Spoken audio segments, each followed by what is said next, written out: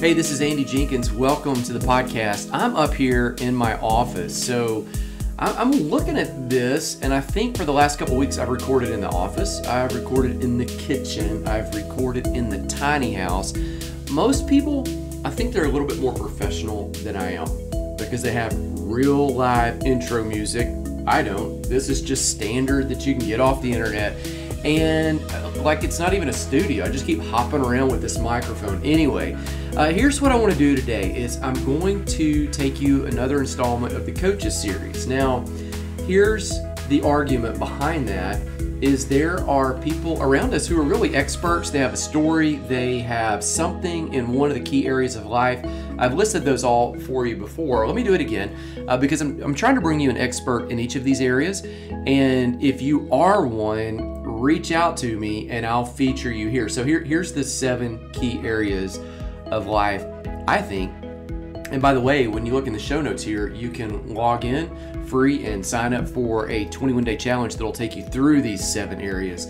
So you've got fitness, finance, family, faith. We're going to talk about that today. Your field, which is whatever you do full time, whether that's a career, school, stay-at-home parent, whatever it is, wherever you put your hand to the plow.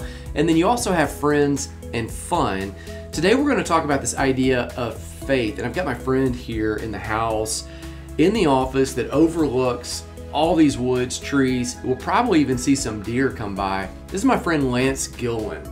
Okay, so Lance has this great story in that, hey, let's just start filling in the details because he's here. And so you've been a preacher. Yes, and a insurance sales guy. Yes. Agent, yes. And what else?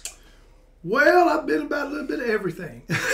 I've been a teacher. I taught school 1 year. What kind of school? Believe that or not. My dad, my dad is he was a high school coach all my life. Okay. And so I grew up playing ball, baseball, football, basketball. If it bounced or you hit it with a racket or a bat, yeah, whatever. you did it. I did it because okay. That's what your dad did, yeah. Yeah, right. So grew up. We went to a small school. He was one of those where he drove the bus, was the coach, was the teacher, principal. A very small school that we grew up in, and so we just followed, after him, playing sports all of our life. When he retired from the public school system, he got a headmaster job at a private school. Okay, well, so I've noticed that's kind of like that's the difference. There is that title. Yes. If it's principal, you just about know that's public school. That's public school. But they upgrade headmaster. Private school. People pay to go there. So right, okay, that's a whole other. Yes. Okay. Yes. So the headmaster. He's the headmaster, and so his first year, Coosa Valley Academy in Harpersville, Alabama, he became headmaster. The day school started, his teacher got a public higher paid. Public school pays higher than the private school where he was at. And the math teacher for the year on the first day of school got a public job offered and left, and he didn't have a math teacher. Okay. And so I was a math major in college and have enough hours. Did you even have the credential to teach, or they just slide you in there? But by law, I could do 1 year of teaching. Okay, you got a freebie, yeah. Yes. So I was hired on the spot that day. I went from not having a job, waking up that morning, and my dad's like, get dressed, you're going to school, you're working today. And I became a high school teacher. That was just nepotism. Yeah. That's where you get something because of your dad. That was, yes. It paid $800 a month. It was great. That's not necessarily high pay. Usually nepotism is like you get something. It's more than I get right now. So you get something way more valuable than that, right? Right. You're more than $800. Right. It was a big time life experience. I highly respect teachers. I actually love that. Yeah. And loved helping students, and it really changed my life during that 1 year.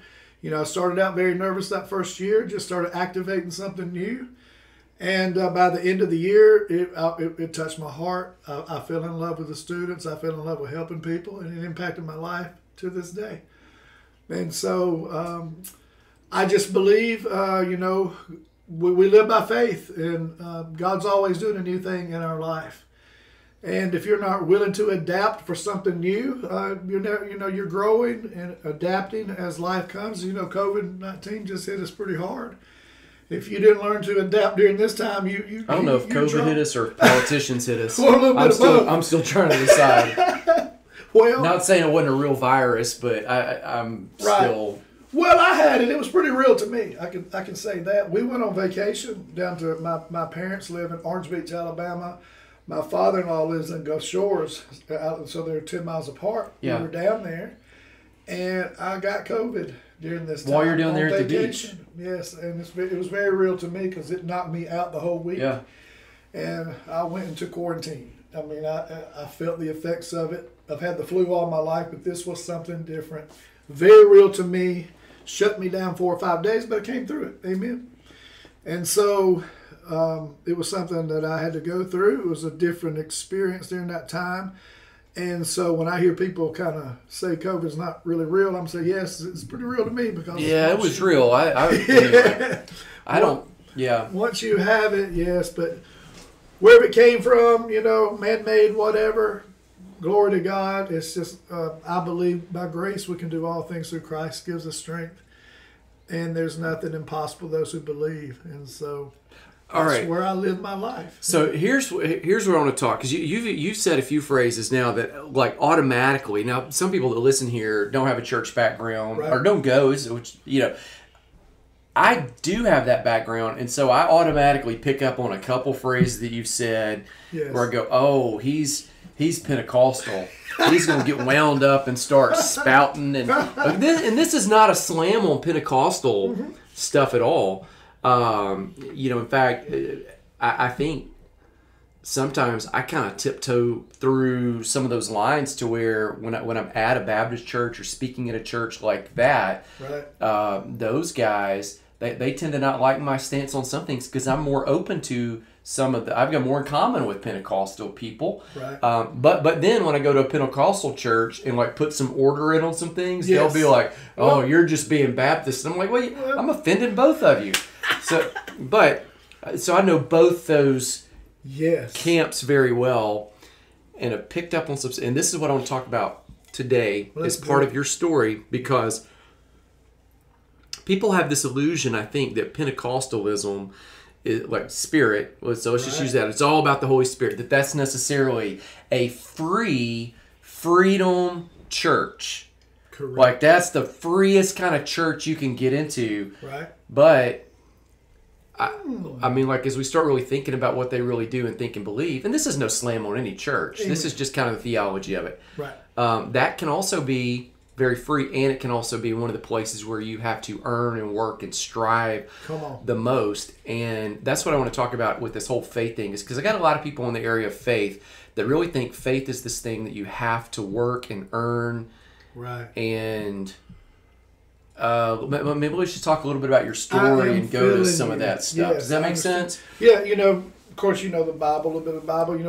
We are all given a measure of faith already, and so you got the word of faith count that works the word to get God to do things. Well, they make confessing and saying certain things the labor that you do. Right. And when I was little, this was a Baptist thing. You have to say the prayer of salvation in the Baptist camp. Right. Right. And there's elements of great truth in all of these traditions. So I'm not saying that's even a bad thing to say this prayer. Right. I am saying I kept saying it and re-saying it and stating it again to make sure I got the words out. Because if I didn't say it just right, and then if you don't pray just right, at the end of the prayer, I added Jesus' name, or wait, hold on, did I leave something out, or do I have unconfessed sin so he won't hear my prayer? Like it becomes this work, or you didn't believe hard enough. And I've even had friends that were in high school where somebody in the family got sick and then died. Yes. And everybody's like, it's because y'all didn't believe enough. Didn't have enough faith. You blame them because they didn't pray right. What's wrong with you? You didn't have enough faith to believe that, so it's your fault. It's not God's fault. It's your fault, right? So I don't believe that. I don't either. But I'm like, but people put that burden on people. Big time. I mean, I guarantee there's somebody listening that's going, what? That's not my fault? No, it's not your fault. Amen. Amen. Yes, I'll tell you a little bit about my background. I was raised in a Methodist church. You know, the real difference between Methodist and Baptist. Methodist will sprinkle on the head for baptism, and Baptist will dunk you. Very common theology. Yeah. Yes, and of course, my study of the scriptures. And there's some amazing Baptist churches and some incredible Methodist churches. Right. We're all God's chosen people. We're all God's children. And, whatever background we come from, whatever nation we come from, whatever color, creed we may be, I believe we're all the same in the Spirit. And I believe when we really break it down and see, the Word of God says God is Spirit. And those who worship God in the Spirit and in truth, they should begin to understand some more things. And I believe in the power of the Holy Spirit is what's been given to us. He has been given to us as the things that Jesus Christ has paid for, which is the redemption of mankind's sin, and our faith in Him and Him alone, in Christ alone. And that's where you get into the gospel of grace. And I know that's one topic that we're going to probably dive into a little bit. And there's different views of grace, of course, with different aspects of, how you think about that or whatever. Yeah. All right. So you're jumping ahead though, because you're in the Methodist church. Yes, I was raised Methodist, a very small background Methodist church. It was only back in very small. If we had 20 people, it was only 4 or 5 families. Is it a church where they put the hymnal number on the wall? No, not on the wall. No, we had the big red hymnal book. No. Like they put the number of the songs on the wall, and then they put like the amount of the offering on the wall, and how many people attended on the wall. We had the little thing on the wall. Scoreboard. Attendance. Yeah. And the slide. Yeah, the slide. Yeah. Yes. Some people are going, "What is the scoreboard?" Right. How many people? Oh, if we got double digits, man. Nickels and noses. How much money gave? How many people? Yes. Butts and bucks. Okay. You saw it. They got the scoreboard. Every week it was put up there. And if you're listening and don't know what that means, no big deal. You're not missing anything. You didn't miss anything at all. You didn't miss much. Especially at the... Yes. Yeah, okay. The church that I grew up in, it was one of the most beautiful churches. It was all wood on the inside. So beautiful. So beautiful. So much that wasp would make a nest in the top. And one time you thought I got Pentecostal in a Methodist church because as I was sitting down on the front row, which my parents always set us on the front row, right? And these wasps went up my pants leg. Oh, yeah? And they started popping me. And I got very Pentecostal. They thought you got slain in the spirit. It was like you were running. I was running. This from a wasp. I was getting stung 3 or 4 times, and literally did a strip dance in front of the whole church because I had to take I had to strip it down, brother. That's the next level. Yes, they didn't know what happened, but yes, that's a fond memory that I have there. I have many memories growing up in the small country Methodist church. And that's when, at 12 years of age, as our pastor was preaching, which I think he was about 99 years old, and we didn't even call him pastor, we called him brother. In our little church, we never even addressed him as pastor. He was Brother Snyder. I mean, that's what they do at a lot of those. Yes. Baptist people do that too. Yes. I mean, I think the difference was, you said y'all sat on the front row. In the Baptist, they all sit on the back row. Back row Baptist, yeah, so that's a little bit of a difference too. But but they do all call each other brother. Brother, yes. Everybody's brother. So, hey, where's brother? Yeah. Yes. Okay. And the highlight, for me as a little kid was I got gum for this elderly lady. I always gave us chewing gum all the time. I guess he does, because the Methodist church has an altar call like the Baptist church. Yes, they did, but not really at our church, because everybody was pretty much all saved. Everybody all knows. We family. We just immediate family. I'm talking about there's 4 or 5 families. That's it, right? Okay. Now, we did do something different than what that we did a thing called Sunday school, which means the kids go to Sunday school class before the main service. Yeah, we did that. Yeah, so my mother... It's like a pre-church. Like a pre-church, yes, for kids, mainly for kids, which they had a little adult class, but I never really made it to that part yet, up to that class.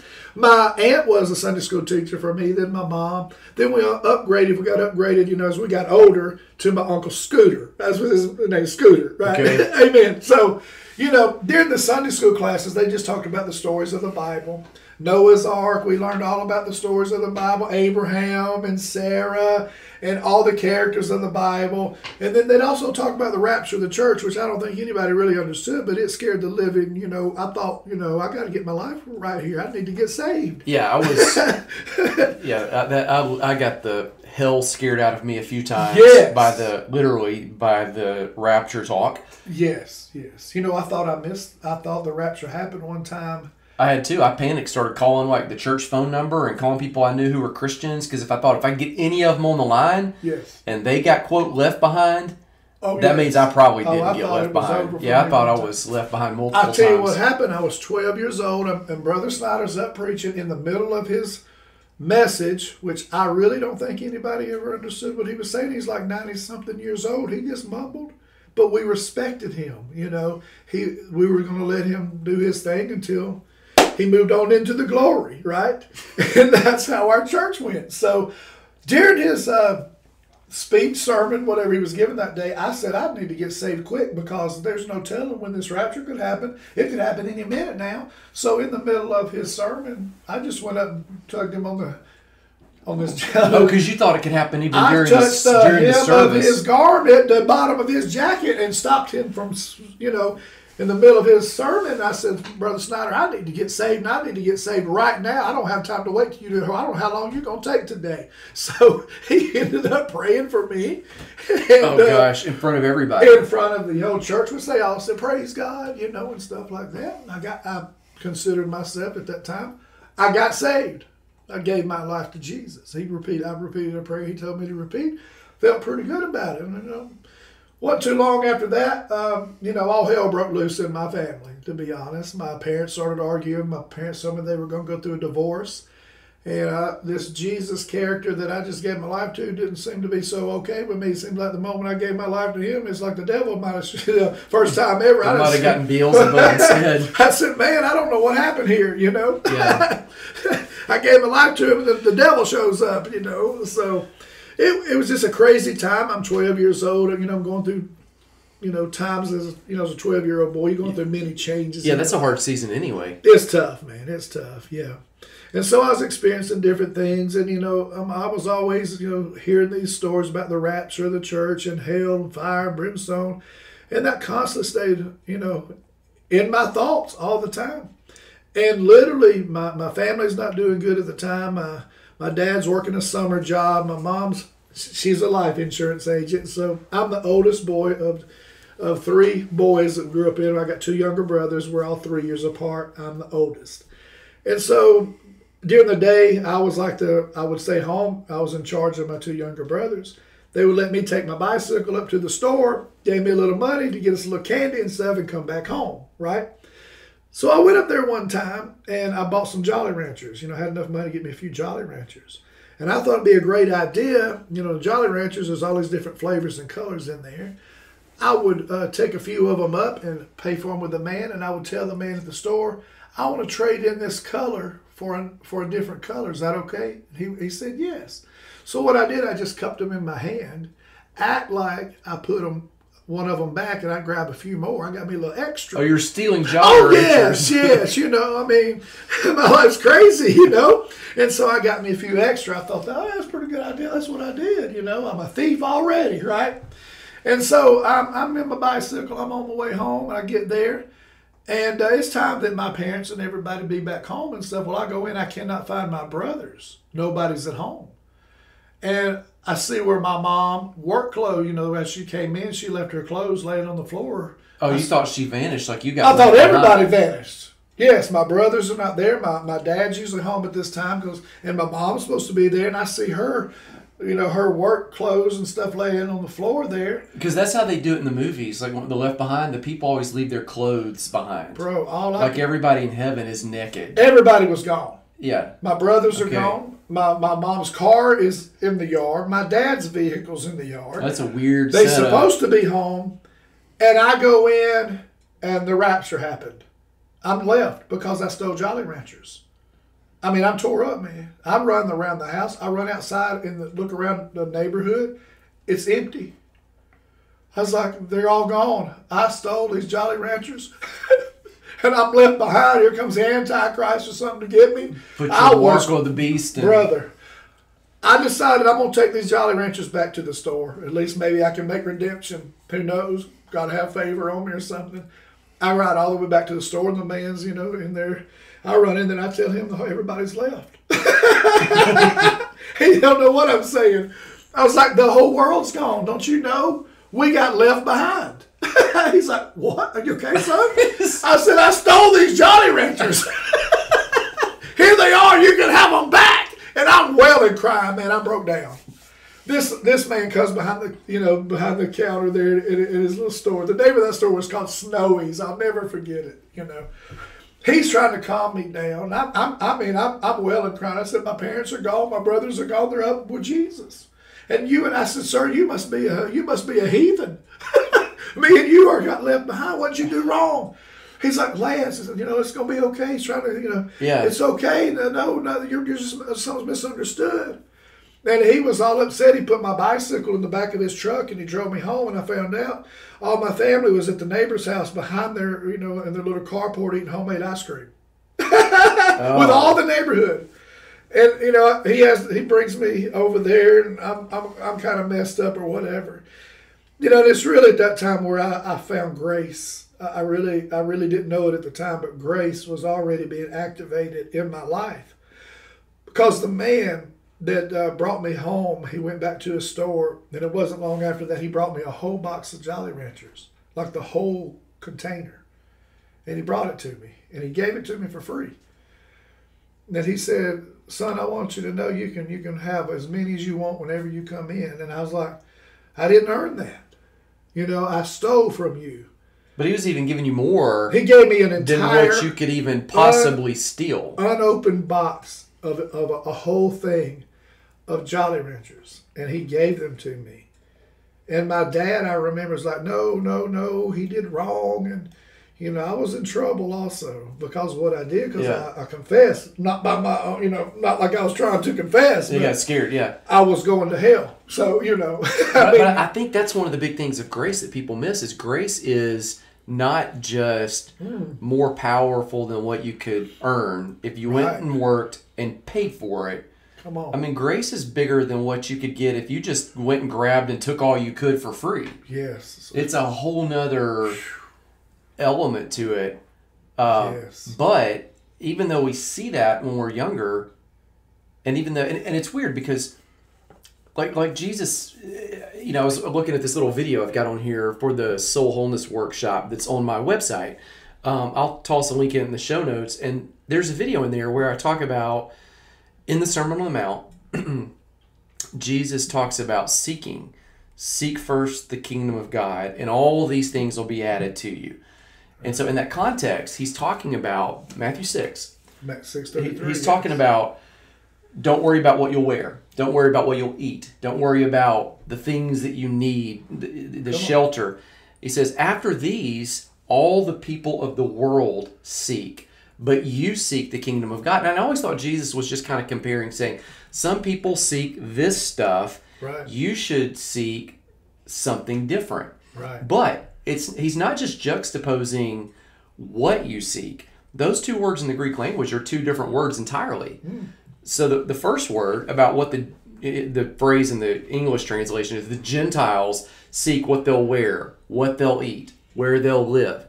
All the stuff people are concerned about. And even if they have enough to eat, they're worried about, is it organic or processed? Or even if they have enough to wear, well, is this like the in fashion, or is that, even if it's a place to live, well, it's now we got to have a better place.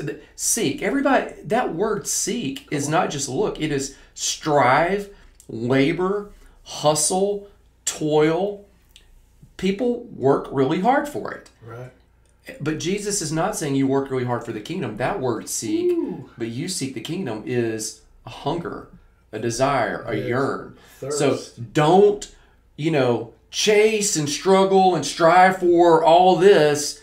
Just yearn, thirst, hunger for the kingdom. Woo, that's good. That's completely different. Completely different. And he keeps drawing us, even in that same sermon, to this idea that if you being, he actually used this phrase, if you being as evil as you are, right? Which we'd all get it. We were, we steal Jolly Ranchers. Yeah, we're all sinners. We cheat on our taxes.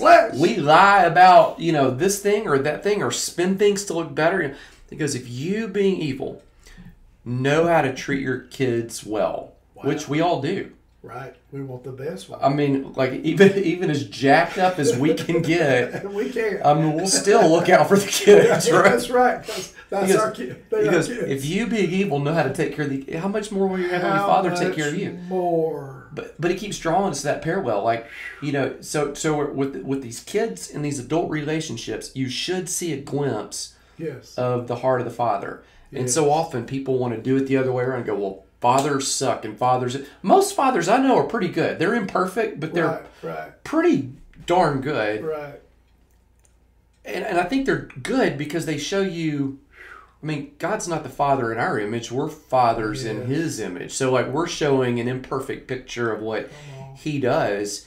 And so when you have guys like the store owner at Snowy's that says, dude, you can't work hard enough for Jolly Ranchers. You can't steal enough. Right. Even if I brought you in here and said, empty the bucket, put it in your pockets, fill them up. He goes, you still couldn't carry out as much as I could just bring and deliver. Yes. He gave me unlimited access to as many as I wanted or desired, and He just gave them to me. And that's hard to understand. That's hard to comprehend. It was hard for my dad to let Him give them to me. Yeah, I mean, and rightfully so, because grace is scandalous. Yes. He's like, my son does not deserve these box of Jolly Ranchers. However, this man was relentless on letting me have them. And he was not going to let go until I had them. Well, you look at the people Jesus is around. I mean, he would have been hanging out with people who steal Jolly Ranchers. I mean, like, he's hanging out with... Or I wouldn't say hanging out. The people who felt comfortable approaching him and following near him were people who were caught in the act of adultery. Like the woman. People, prostitutes. People. It was tax collectors. Yes. It was like the more unruly you were, you felt more comfortable with him. And the Pharisees kept asking questions like, why do you dine with them? Like, why do you... Come on. And I think in their mind, they felt... In that culture, whenever you dined with someone, it wasn't just like eating. Like, you're pledging your life to them. It was, I've got your back, you have mine. Like, there was all this imagery and relational value associated with the act of eating. And I think the Pharisees were over and over upset. That's the context of the whole prodigal son story in Luke 15. Why do you dine with them? In their mind, Rome occupied Palestine where they lived, and they are falling behind culturally because they had sinned. Moses had told them when they went into the Promised Land that if they sinned, they would be kicked out, or they would be slaves, or they would be second, they would be occupied, they would have other people warlording over them. And their history proved that that was true.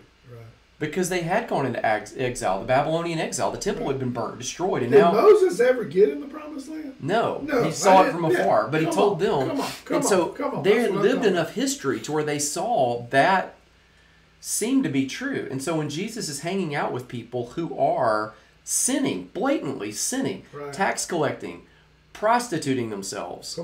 They are thieves. They are, when he is, I mean, and the whole, like the phrase they use is, he hangs out with tax collectors and sinners. Like, that's just kind of the junk drawer of sin. That's like they don't list all the big ones: fornication, lying, lewdness. It's just like tax collectors and sinners. So when he's hanging out with them, it seems like he's endorsing what they're doing, and so he's creating a situation because of his grace where God is less likely to be able to show up and bless the people in their mind. But they're missing the fact that God is walking right among them in the flesh. Literally. It was literally right there. Right.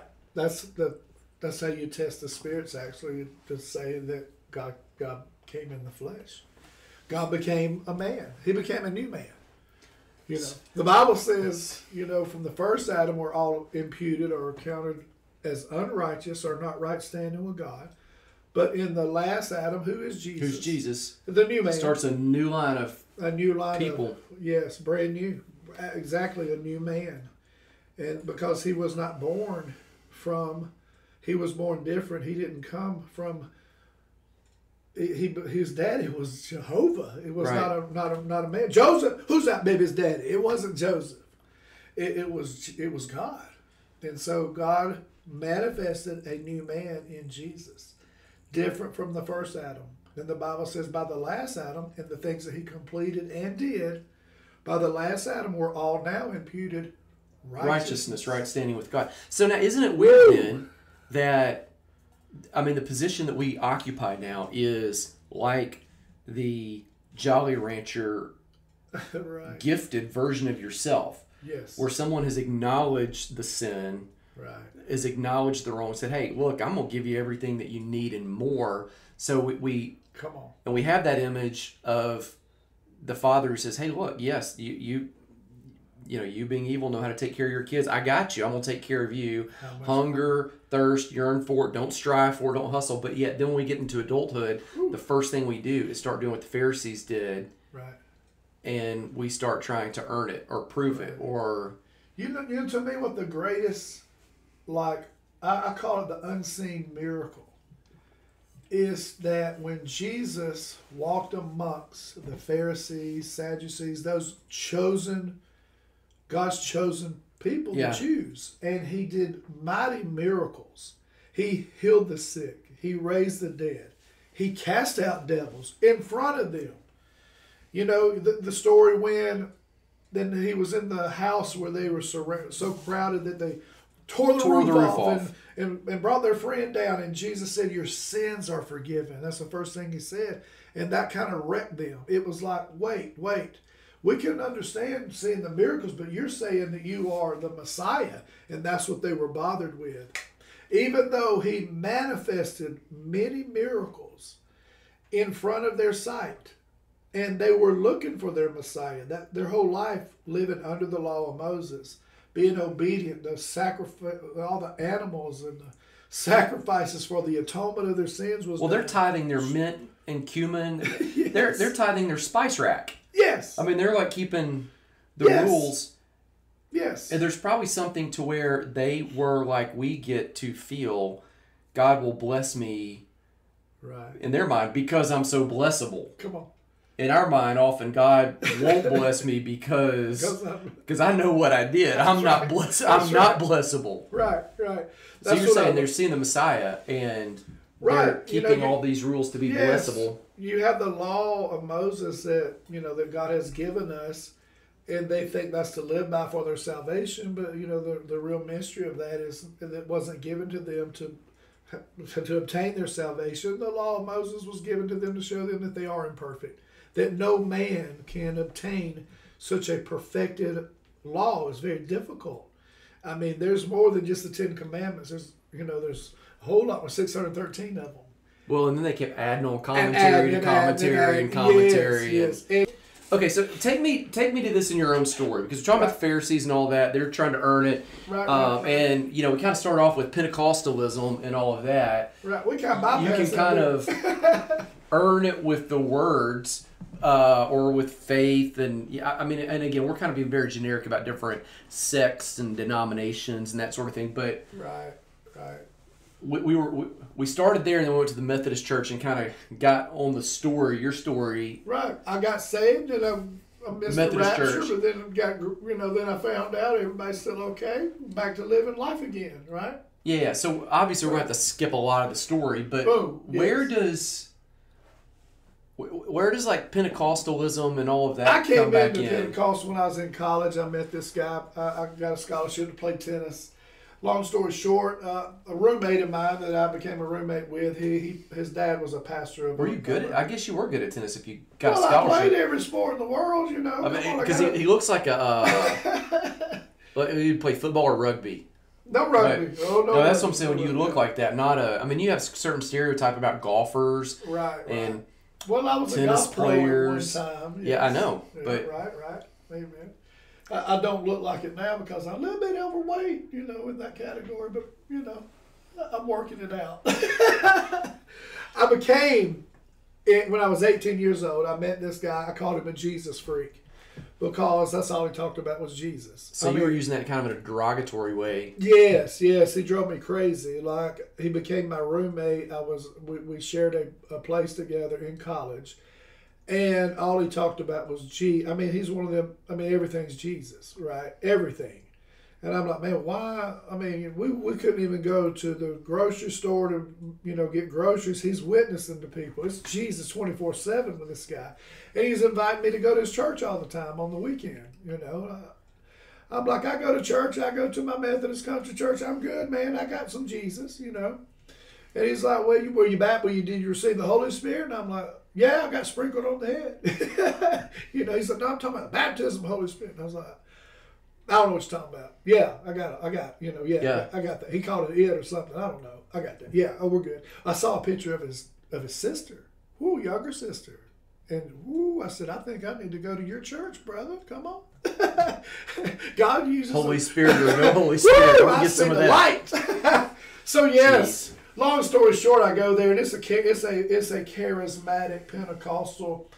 I've never been to anything like that, never seen anything like that. We didn't read out those red hymnal books. They got the words on the wall with the projector. They got a praise band, the drums, and all. Ooh, I'm talking rock concert compared to what I was going to. It's not like a old wood church with the scoreboard on the wall. Right, it's a warehouse-looking building. Yeah, this is completely different. It's like, whoa. And the big difference with the Pentecostal or charismatic, those are two slightly different terms. I'm not going to define them here for this podcast. Right. Is going to be this. There's going to be speaking in tongues involved. Yes. And they raise their hands. Flags. Waving flags, running around. And I come from my little Methodist church where, the most excitement we had is when I got stung by wasp. Other than that, we stand up, sit down, preach, we shake hands, we out. Well, they have a term like frozen chosen. That's right. So at 18 years of age, of course, I'm going through some real-time changes in my life at that age, right? Very impactful time in your life, college times. Yeah. You're making decisions for your future. And this really did impact my life. I saw something that I've never been in before. I saw these people worshiping God in a way I've never ever seen before. They all seemed to be the same. They were just like my friend. That they all were Jesus freaks to me, But there was something so uniquely different about them. It drew my attention. And it drew me to go back there. I started to go there on a regular basis. And they taught me about the baptism of the Holy Spirit. Okay. And then, of course, they get the scripture, which I read in my Bible out of Acts 19, when Paul came to disciples, some of the disciples, the Bible says, and Paul asked them, have you received, since you believe, the Holy Spirit? Man, I'm sitting there looking at that scripture saying these are disciples. That means they're saved just like I am. They know Jesus. And it said, Paul asked them, have you received the Holy Spirit since you believed? And they said, no, we don't even know whether there is a Holy Spirit. Now, I kind of put myself in that category. I'm thinking, well, they were disciples, right? This is how I read it now. And I'm thinking, well, they knew Jesus. That's what I'm thinking. I knew Jesus, but I don't know anything about this Holy Spirit person, right? And I just read in Acts 19, it's Acts 19, 11, 12. You can go there and read it. Paul told them about the Holy Spirit. They said, we don't know whether there's a Holy Spirit. And then he asked them, what were you baptized? And then they say John's baptism with the baptism of water unto repentance. And Paul says, well, that's good, but you need to go on and receive the baptism of Jesus. And then I read, further in the scriptures there, it says Jesus' baptism of fire. I'm thinking, that's that Holy Spirit fire. That's why everybody's so excited. And it said Paul laid hands on them. The Holy Spirit came upon them. They spake in tongues and prophesied. Well, that did it for me. There it is in the Bible. This is what they're telling me at this, the church I'm going to. This is what they base their belief system off of, right? I'm all in. I'm 18 years old. I can see this in the scriptures. That's the Bible, same Bible I have. I was like, okay, I need it. Give it to me, right? All right, let me insert something because I'm gonna put something in the show notes where there's an episode I did. It's been a while. I'm gonna link you back to it to where it's about the Holy Spirit. Mm-hmm. It's an episode I did from the Life Lift book, where it really talks about finding your purpose. And in that, I'm scrolling through. I really take you through every instance in the book of Acts where there is an appearance of the Holy Spirit. That's going to be episodes 122 and 123 and 124. I'll put them all down there just with a little note about which one is which so that you can go listen and look at the text that's written there. Because what he's giving you is not the only view of the Holy Spirit. It is what that Pentecostal church... There are 5 different encounters in the book of Acts where the Holy Spirit's there. And they all happen in different ways, but different versions or schools of Christian thought all kind of latch onto one to the exclusion of the other. And kind of my point of view is like, no, they're all true. Like, everybody wants to fit God in a box, mainly their box, right? Instead of saying, you know what, he could interact in any of these ways. Yes. And probably even some we don't see. Come on. Because in Acts, they're not making necessarily theology. They're just recounting what happened. Right. And we base some theology on that. But okay, anyway, I interrupted you. So I just want to make sure people could I like chase that down. There, and I love what you're doing, sir. I see what you're doing. That's awesome. You're doing a good job, young man. That is incredible. Amen. Well, see, you can tell how this impacted my life. Yeah. And how those scriptures at my time made very much sense to me. Well, and it's still true. It's true, but things have shifted. I feel like there's even a shift in here right now. Amen. Because, as you study Scripture and begin, if you are a student of the Word of God, yeah. God never changes, but we do change, and our understanding of the Scriptures can change. I say, as the Holy Spirit reveals these things to you, as your relationship with God develops, not only according to the living Word, who is the Spirit, but the written Word, which is written down. And so this impacted my life. They laid hands on me. I did what everybody else did. I fell out on the ground. They covered me up with a blanket, and I began to speak in tongues. And it impacted me. It changed my life. It gave me a sensation of something I've never experienced before. And I started hanging out with my friend all the time, and I became a Jesus freak, just like, and it impacted my life for the rest of my life. And so I knew at that time, even as I did as a younger boy, like when I was 12 years old, I knew I had to get saved or whatever, Yeah. God throughout my life, looking back on it, was always drawing me into Him and more clarity of Him throughout my life, whether I was realizing it or not. He's always been with me, never leaving me, never forsaken me. And that's where we're moving into a little bit more of the grace. Right. As I did not see grace all my life until just really here recently, up until God changes me daily. Well, I think that's one of the things people need to see on this is like the whole faith thing is a journey. It's not like I've arrived. Right. I'm here. And when you get to something new and different, right. So you move from the Methodist thing to the Pentecostal thing. Right. It's not that the Methodist one was bad. Right. It's incredible. Right. It was true. America is a Christian-influenced nation. I was going to say Christian nation. I don't know. That's debatable.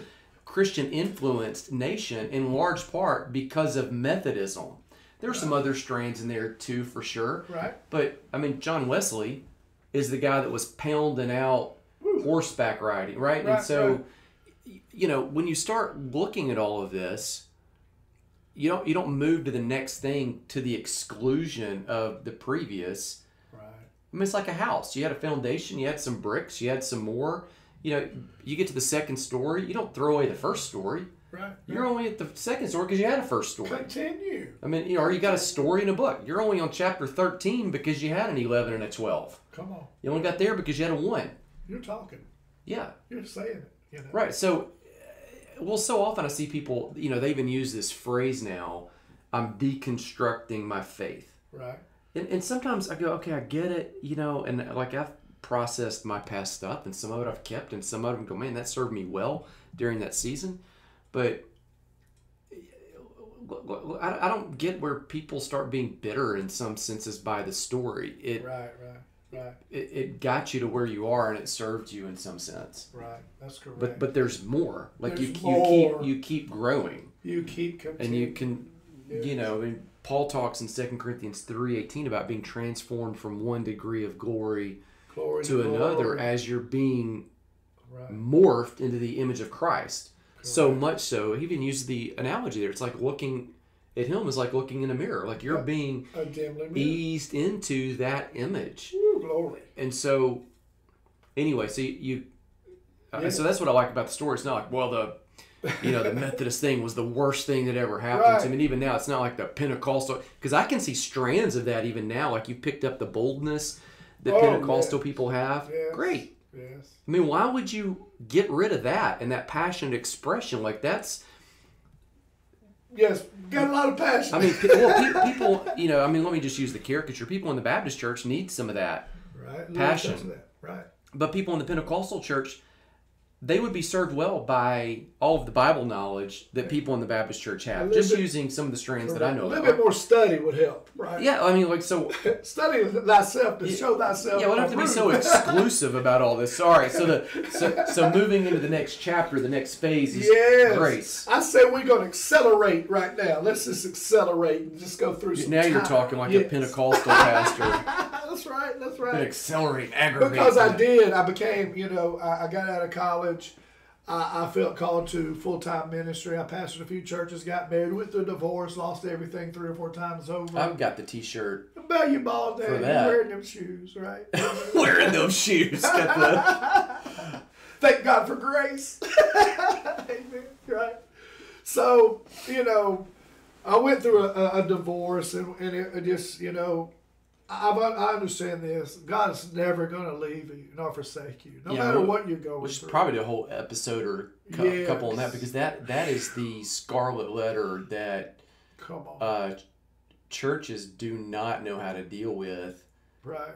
Well intended. I think my experience with churches is most of them been well intended by that, but they just don't know how to help people navigate through that. And as people walk through that,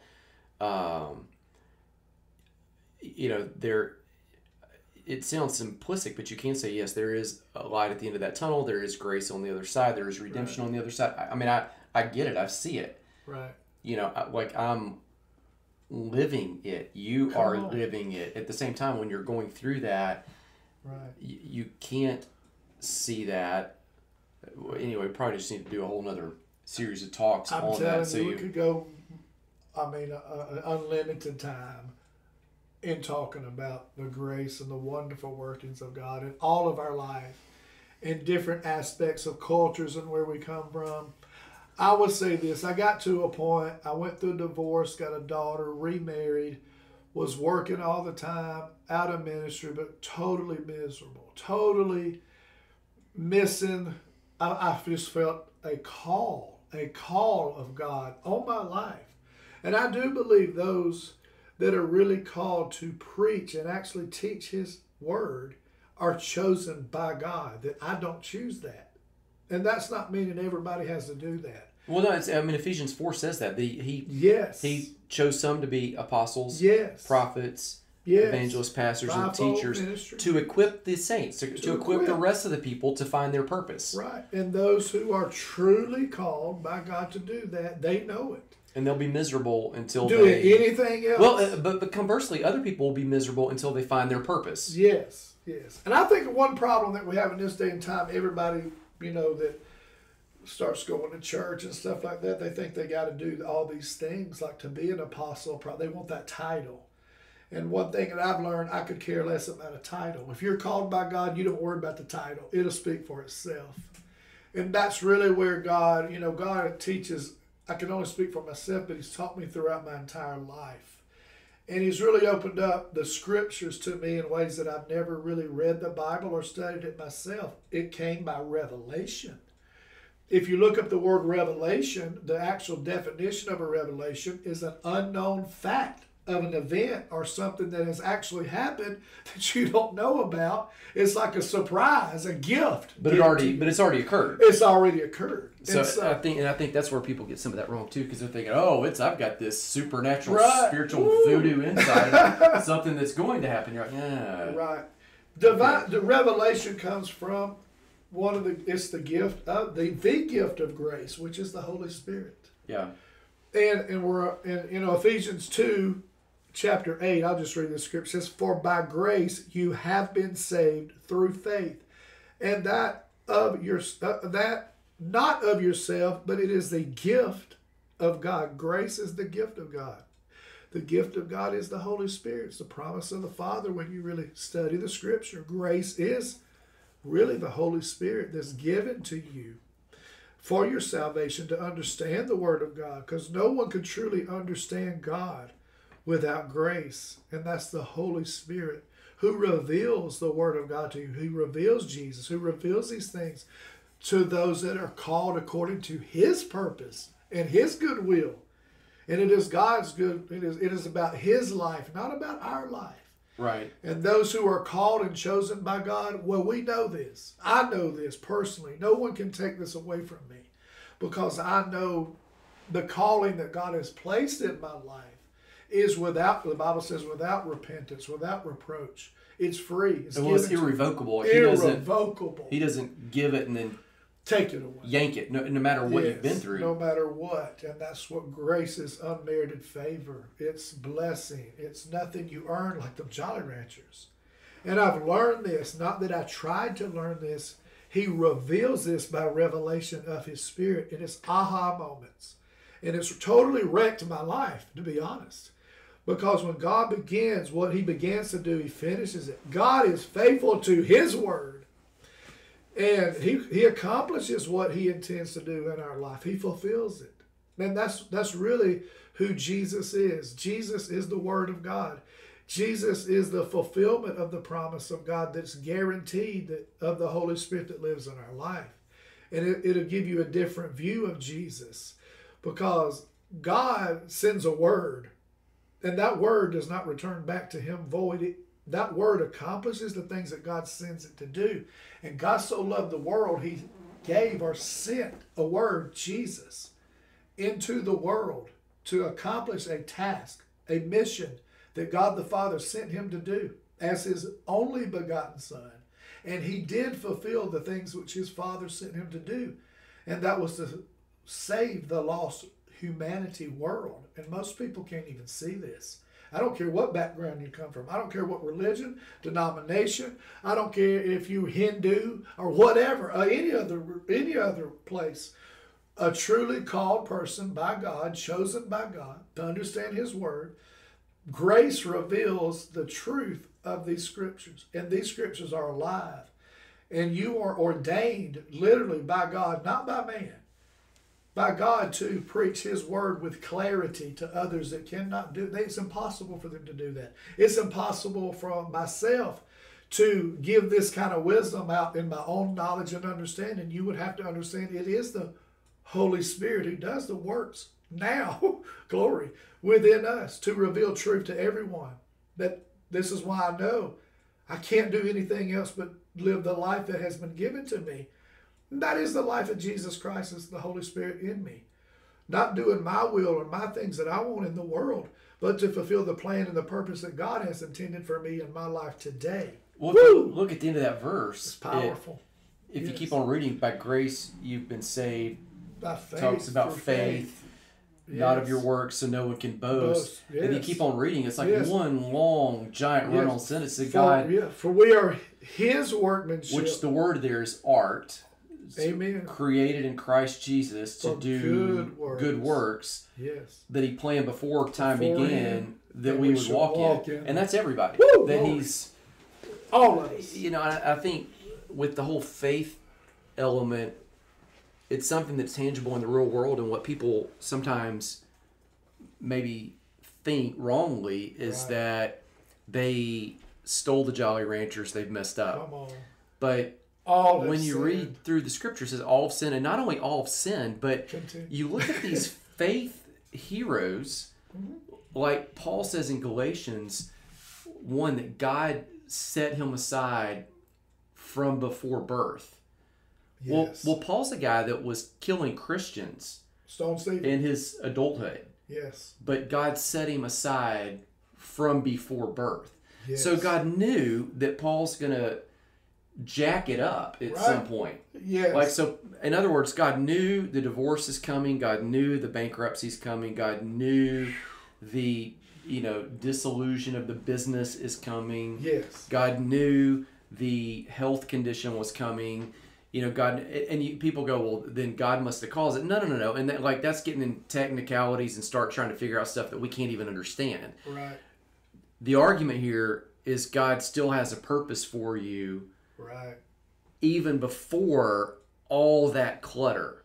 Like, so you're not bad enough to derail the plans and purposes that God has for you. And people so often want to say, they want to point you back to your past.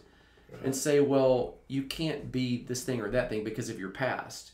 Amen. But from God's perspective, everything was past and present and future potential all at once from the standpoint of eternity. And He still called and foreordained the great things that you would walk in. Amen. You look at the guys like David that not only took a woman and committed adultery with her, but then murdered her husband. Right. And yet he says God formed him in his mother's womb as well. Right. Spirit. Knit him together. Yes. According to Psalms. Right. You see other prophets. They say, I was set aside from the beginning of my lifetime. Okay, so this isn't an isolated theme in Scripture where Paul's just picking this up and go, I was super special. Right. Well, he was, but he wasn't more super special than anybody all else. Of us. Like Come everybody, on, I mean, like this is the repeating theme throughout Scripture is that there's something. Is he super special? Yes. Right. But this is the repeating theme throughout Scripture is that same thing that's true of him was Paul says is true of you. Amen. That's right. And revelation comes to those. I want to say this. I believe we're in a time now of COVID shut the world down pretty much. There's many changes taking place. There's one thing that never changes, and that's God. And God is spirit.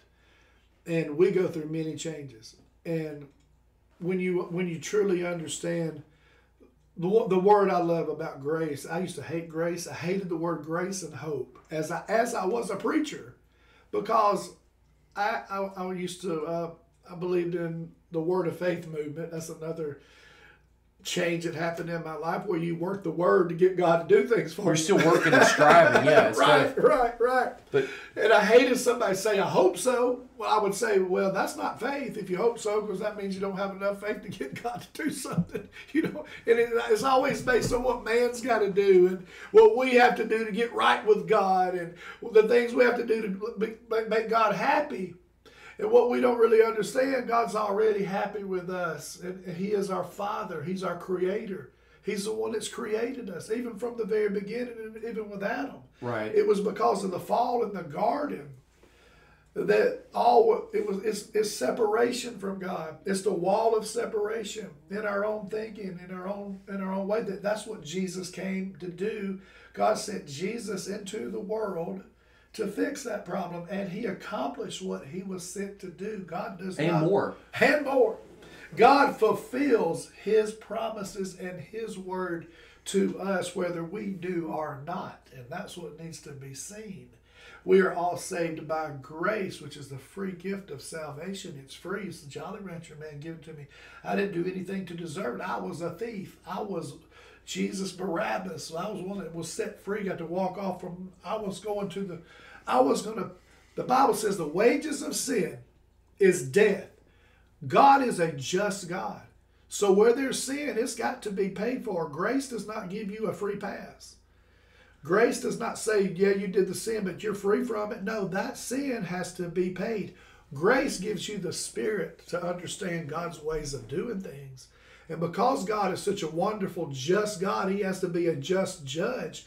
And there has to be a death penalty for everybody's sin. And that's what Jesus did. And if we can truly see this, it's the power of the cross of Calvary, that God became a new man. God became a man, Jesus, who was all man, who fulfilled the things that man cannot do. He fulfilled the law. He fulfilled every one of those laws precisely in full. And no man can do that in the flesh. Only Jesus. It's only Jesus. Right. He fulfilled every law of the prophets, every spoken word about the coming Messiah. He fulfilled every single one of them. Everything he said it's fulfilled.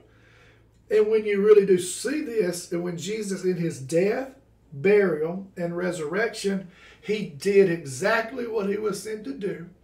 As John the Baptist say, he's the Lamb of God to take the sins of the world away. And God so loved the world in John 3:16, he gave his only begotten Son, Jesus, who's just believeth in him and what he did. You have eternal life.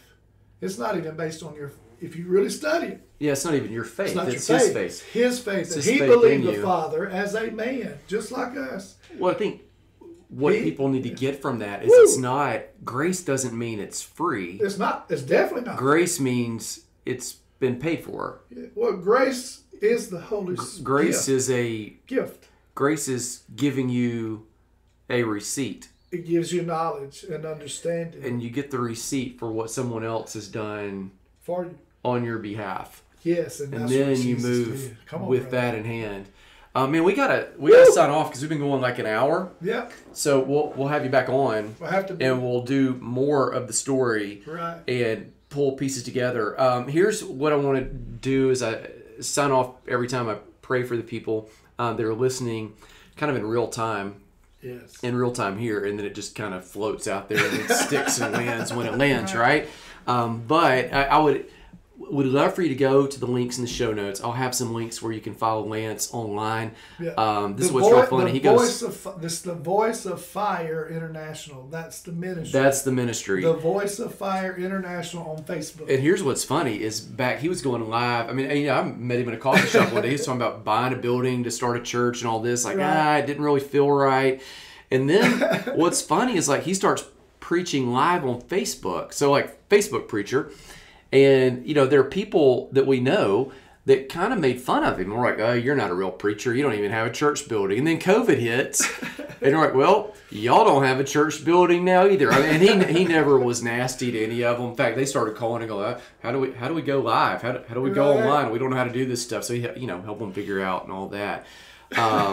Watch this, brother. God never told us to go to a building and go to church to get saved and give our life to him. He came and gave his life for us, resurrected brand new, and lives in us so that we be the church. Well, you look in the Bible, I mean, a lot of the stuff we do on Sunday doesn't even, I'm not saying it's bad. Right. It's just you can't find it.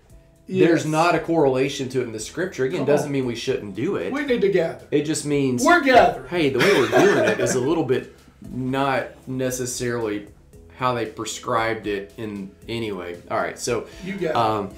That's that. All right, so let me give you all the links. I'm going to put them down in the show notes where you can follow and link on and follow him. Also, there is that 21-day challenge. And I'll tell you this, it's faith-based. 21 days, we'll email you every single day, and in about 5 or 10 minutes, it's going to help you find balance and growth in every area of your life. Here's the deal. The faith and grace that Jesus offers you for the redeemed life, totally paid for already. In full. But then you get to walk out the experience of this and the time investment for you to invest in your family and in your finances, in digging into scripture and becoming aware of what he's done on your behalf. Okay, that's not paid for. Like you get to enjoy the experience of that and walk it out in real time. All right, so hopefully that makes sense how I said that. Here's the prayer. That the Lord would bless you, he'd keep you, be gracious to you, make his face of favor shine upon you, that you would see and sense and feel his hand in your entire story as you look back so that you can be fully present and lean and live forward. May you see his hand working all things together for your growth and all things together for your good. Grace, peace. I'll see you again very soon.